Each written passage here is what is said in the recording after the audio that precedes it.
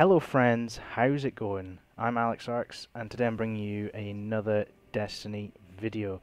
I apologise, I haven't uploaded anything in a week.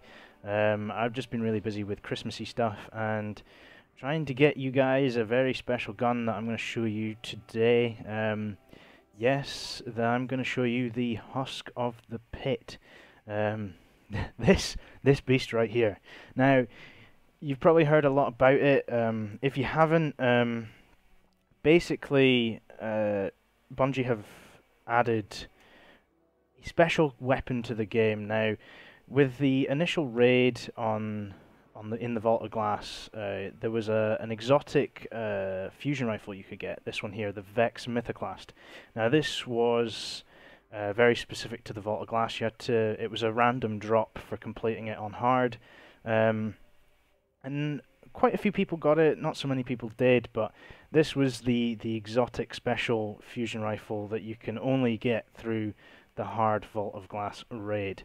Now, Bungie have added one for the new DLC, the Dark Below. So, the Croter's End, it's got a hive feel to it. Anyway, they've gone about getting this gun a totally different way. Instead of just basically completing the raid on hard, which you can't do yet, that comes out in January, but completing Croter's End on hard and getting the Necrochasm, which is what it's called, instead you actually you find randomly a white auto rifle called the Husk of the Pit. You then have to level that up, and then you can actually upgrade it and to a higher stage weapon. So basically you can upgrade it from a white common weapon up to a legendary weapon, and then you level that up again from a legendary to the exotic, and then you eventually have Necrochasm, the hive specific exotic weapon. So anyway, like I was saying, it starts off with Husk of the Pit. Now, to actually get the Husk of the Pit, you need to basically just kill blade wielders, sword bearers on Earth or Moon, either in patrol or in missions. Now, there is a really easy way of doing this that I will show you just now. So guys, what you're going to want to do is you're going to want to travel to Earth and find the mission, the Fist of Croter. Bungie recently re-added this. It was a story mission in the questline for the Dark Below DLC, but you couldn't go back and do it again. However, Bungie have added it. So basically what you do is you load this up, any difficulty, it doesn't matter, and you just ride your Sparrow past all the guys at the start, and you find this group of acolytes praying to the Croter. You kill them off, and then the Blade of Croter spawns here, and you can see there he drops the Husk of the Pit for me, and it shows up like that. It doesn't drop on the ground, it shows up as a weapon instantly in your inventory, just like a drop in a raid, for example. Now, like I said, it doesn't matter what difficulty you do this on. You don't need any kind of glimmer materials on, you don't need a black wax idol. You just have to kill Blades of Croter. That's the only way you can get this thing. And this mission, the Fist of Croter, is a guaranteed spawn for a blade. He's always there in the refinery every single time you load up. So that's the only reason why people grind this level out. You could get this in patrol, but the spawns for the Blades of Croter are a lot less kind of regular and fixed. So, like I say, just concentrate on doing this mission, kill the Blade of Croter.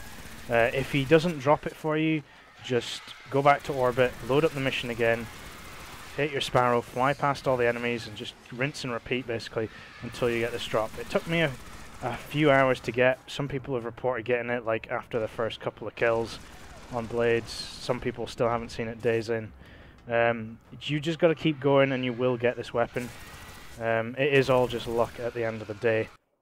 So guys, as you can see, it can take a lot of grinding to get the Husk of the Pit, but once you have it, it is still rubbish, as you also saw. So basically, you get it, and you have one upgrade available to you to begin with, and this first upgrade is called Cannibalism. Now basically, it's hive kills. To get this bit of completion, you have to kill 500 hive with this weapon. Now, it is a very weak, it is a very rubbish weapon to begin with. There is only one really easy place to grind this and get the hive kills, and that is on the first level on the moon. Everyone knows it by now. It's "We've awoken the hive." That classic line. Yeah, where you awake the hive. About 20-30 thralls come charging out. You kill them, you wipe, and then the checkpoint is just basically as the door opens again. So you just keep doing that. You can get your 500 kills really easy, and then you can complete this step here. To then upgrade it, you need an embalming orb. Now I have got one of these picked up, but I will not be showing you the upgrade. Not in this video anyway. To get an embalming orb, you will need to actually get Eris Morn, the mission giver for the DLC, up to rank level 3, and then you can buy both runed cores and an embalming orb. So once you've got yourself up to rank 3 by completing the bounties, chucking them in, it also helps to have a couple of these items. You can get like a percentage boost, I think, from having these on. I'm not too sure. I just run about with all class items and all kinds of colours and stuff on. But yeah, once you got yourself up to level 3, you can then trade in some black wax idols for an embalming orb, and then you put that into your gun.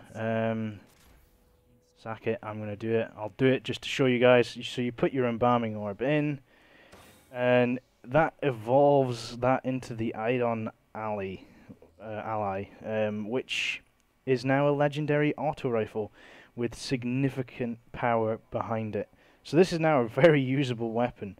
So once again, you're going to have to go through, level it up, purchase all these upgrades, and then eventually you'll get down to this last one, which is Burgeoning Hunger. And that actually has the same icon as the Husk of the Pit did for that first upgrade. So once again, this is going to involve probably killing a hell of a lot of hive to fulfill this level. And then you need an item to upgrade it to the Necrochasm, the exotic version of this weapon.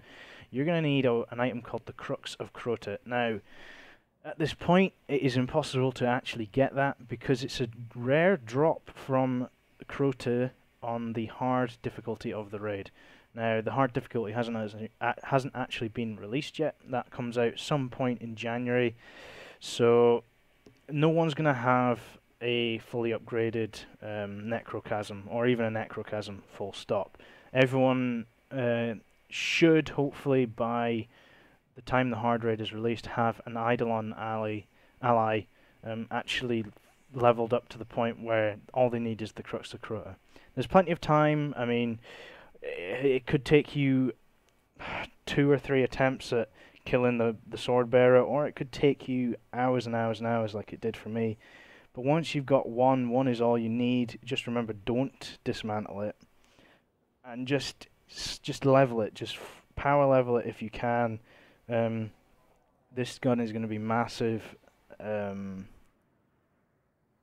it's just cool. I mean, I'm gonna give this a go. I'm gonna start leveling this up for January, for when that hard raid comes out. I'll definitely be getting my hands on that Necrochasm, and I will be giving you guys a short wee video. Well, not a short one, maybe, but you know, a little video just showing it once I've got it. But I think there will be a race on as soon as that hard raid gets released. I think as many people as possible will be running the raid, trying to get that Crux of Crota and getting the Necrochasm. Anyway, guys, I hope this video has been informative and has showed you the best way of getting hold of the Husk of the Pit, and just, you know, how to level it, what to do with it, how to get it up to your Eidolon ally, and then what you need to do and what needs to happen before we can even get the Necrochasm. Anyway, guys, I hope you've enjoyed this video. I've been AleXarcs, and I will catch you guys in my next video. Bye.